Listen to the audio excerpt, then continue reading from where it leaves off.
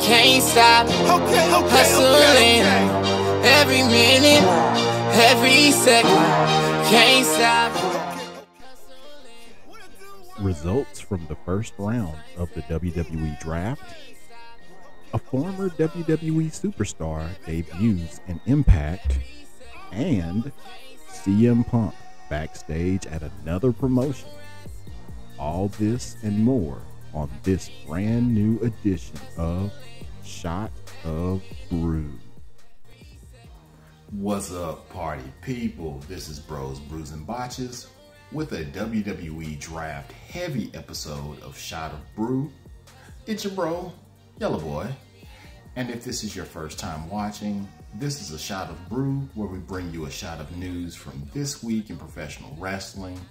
But before we get going, make sure that you like, share, subscribe, and click that notification bell so that you know when the bros are bringing you something new to you, the people. You people. And without further ado, let's get to the news. On Friday, the WWE Draft began on SmackDown and continued into Saturday with more first-round picks.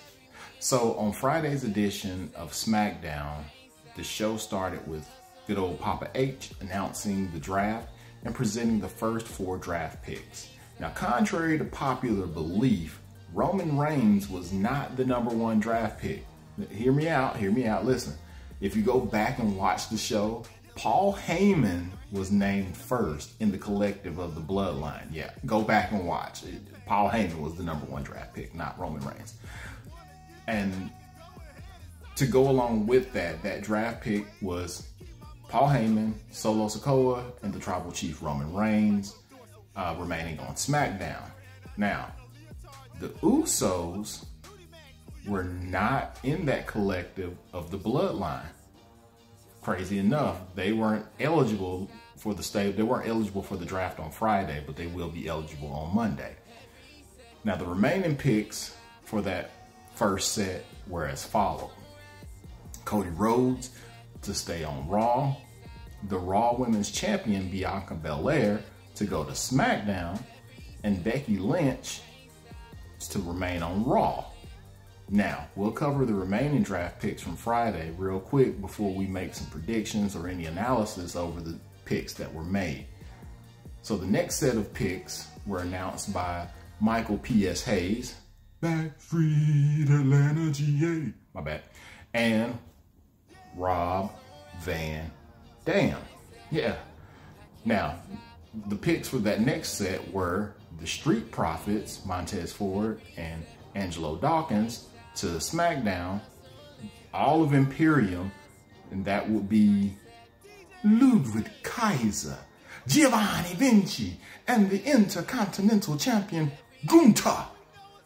I can't do it as well as Samantha Irvin, but you get what I'm saying. But Imperium is now moving over to Raw with that Intercontinental Championship.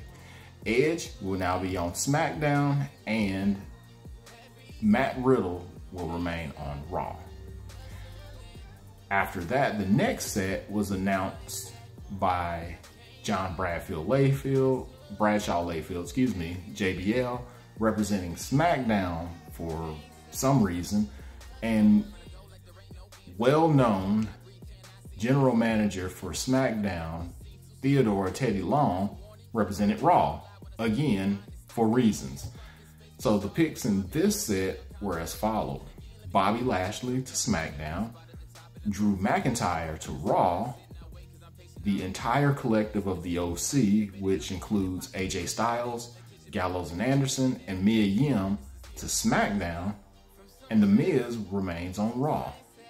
Now, the final set of picks on Friday night were announced by HBK and Road Dogg. Now, the picks for this set were Damage Control, and that's Bayley, Dakota Kai, and Io Sky to SmackDown, Shinsuke Nakamura to Raw, and then we had an NXT call-up out of the NXT Women's Tag Team Champions, Alba Fire and Isla Dawn, not Isla, as Michael Cole kept calling her when he first announced, is Isla Dawn. And the final pick was another call up, which was the NXT Women's Champion, Indy Hartwell, to Raw. So out of this first set of picks, or first night of picks, 2 NXT call-ups, which I'm sure no one had those on their bingo cards for the call-ups. I'm sure other people were probably in their minds. But what's interesting about some of this is that while Raw is 3 hours long and SmackDown only 2, SmackDown received more superstars due to all the teams, the collective teams that were selected. And it could also be said that WWE is keeping with allowing couples to remain on the same brand, as we've seen Bianca Belair and Montez Ford are now going to be on SmackDown.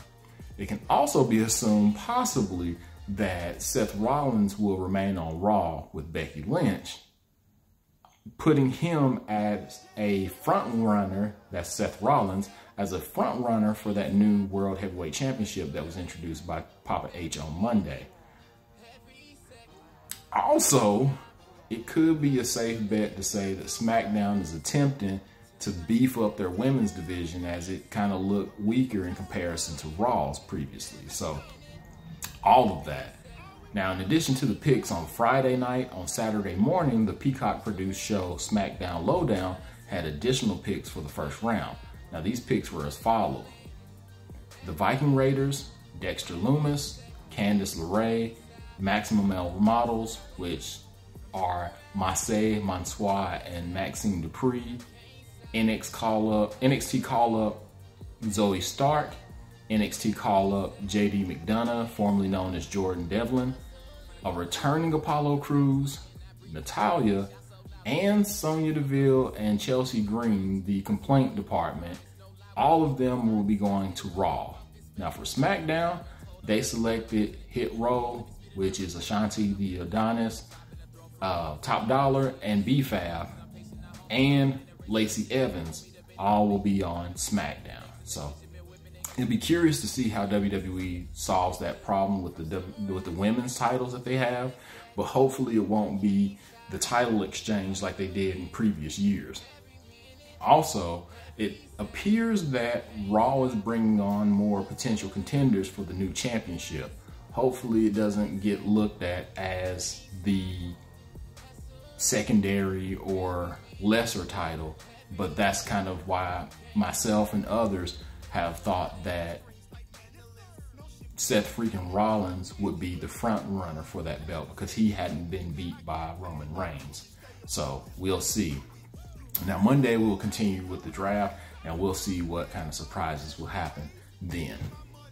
Now, speaking about surprises and talking about a former WWE superstar making headlines this past week, the former Naomi made her debut on Impact Wrestling tapings this past weekend.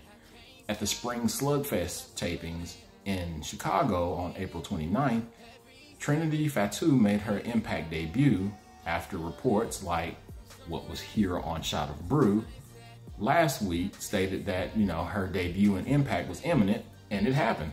So during her in-ring return, Trinity squared off against one half of the Knockouts Tag Team Champions, Kylan King.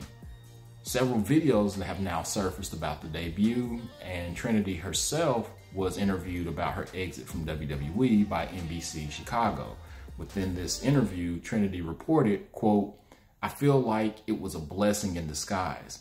I feel like it allowed me to grow and become better in every way, in every aspect," unquote. Now, Trinity joins a stacked Knockouts division that has performers such as Jordan Grace, Killer Kelly, Masha Slamovich, and the Knockouts champion, Deonna Purrazzo. Now, from reports and from what was shown, Trinity was not alone during her debut, as her former Team Bad stablemates, Mercedes Moné and Tamina, were in attendance at the show. Now, they weren't going to be on the show. Mercedes Moné actually bought a ticket, so they were out in the crowd. So there's no plans for them wrestling for Impact Wrestling. They were there in support of Trinity Fatu. Now, speaking of former WWE superstars at the Impact tapings, CM Punk name that you're hearing a lot these days, CM Punk was also at the Spring Slugfest tapings backstage on Saturday. So one of the headlines from last week was that CM Punk was backstage at Raw talking to some of the talent and to Triple H. Well, it looks like the CM Punk World Tour continues as he was spotted backstage at the Impact tapings. Now, Fightful Select reported that Punk was welcomed there and was brought through by security past, quote, numerous fans, unquote, which is contrast to what happened to him when he was backstage at Raw, where security escorted him out at the acquiesce, I believe, of one Vincent Kennedy McMahon. So totally different there. He was welcomed in at Impact. Now, Impact knockout Jordan Grace confirmed Punk's presence by posting on social media and saying, "You never know who's going to show up at Impact Wrestling," and the picture of her and Punk standing side by side, which hopefully I've put somewhere in this vicinity. Maybe. I don't know. Who knows? So more of, will we see CM Punk show up somewhere else this week? Who knows? CM Punk does what CM Punk wants to do. How about that? But since this has been a fully packed episode of Shot of Brew, the next story will be the final story instead of my normal 5. So the next one is on the lighter note. So 2 second-generation wrestlers may be making their way to television very soon. So this is coming from our friends at WrestlingNews.co. Jazzy Yang, who is the daughter of former WWE superstar Jimmy Wang Yang, if y'all remember that back in the early 2000s, Jimmy Wang Yang has been wrestling on the indie scene. Now, her first match was a tag match in 2021, and she's wrestled for multiple indie promotions around the country since, making a name for herself. So she's up and coming. And in addition to that, you also have another second-generation wrestler, Jaden Funaki. Jaden Funaki being the son of WWE superstar and SmackDown's #1 reporter, Funaki. Indeed. Or how about I do say a whole bunch of stuff and move my mouth? I ain't gonna do that. And have Indeed on? Nah, I ain't gonna do that. But Funaki, his son, began his training at the Hybrid School of Wrestling in San Antonio. Now, we'll see if both will eventually find their way to NXT or if they'll be somewhere else, but only time will tell for these two who have some great pedigree family lineage. And that was the news, everyone. Make sure that you like this video, and if you could be so kind, as always, to comment on the video in order to help aid us with that pesky algorithm and get us on our way to 1K subscribers. Also, please check out the description below to follow the bros on all of our social media and get yourself some merchandise from Elevated Creation. Get that Bros, Brews, and Botches merch. And as normal, if you're enjoying the music that you're hearing in the background, make sure you check the description for DJ L Spade and go check out some of the projects that he's working on. And if that wasn't enough, set your notifications on Twitch to the Bros, Brews, and Botches channel, because I've begun playing through the My Rise section on WWE 2K23. Now, the kicker about this is that when I go live, I'm allowing whoever in the chat to determine what I do in My Rise. So this thing will totally be up to the chat. And majority rules, so whatever you guys vote on is what I will do and how I will play that game. So make sure you have those set for 2K23 or to Twitter for me to play 2K23. I may do some later on this evening. We shall see. Eventually, we'll have Hogs Wars, who's currently playing through MLB The Show on his personal time. Maybe he'll post some of that or some of the other games that he started to get into on Twitch. So just make sure you have your notifications set so that you know when we're posting on Twitch.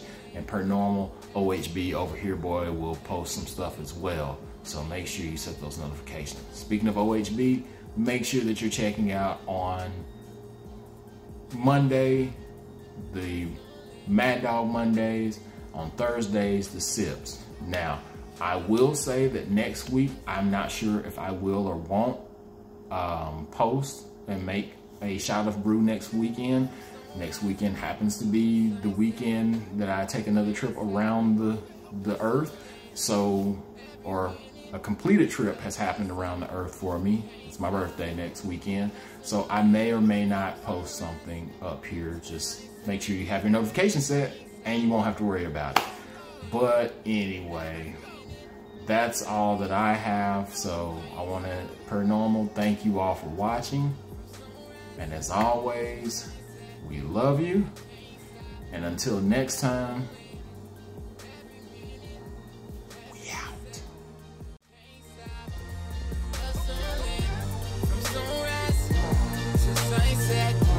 I can't stop hustling every minute, every second.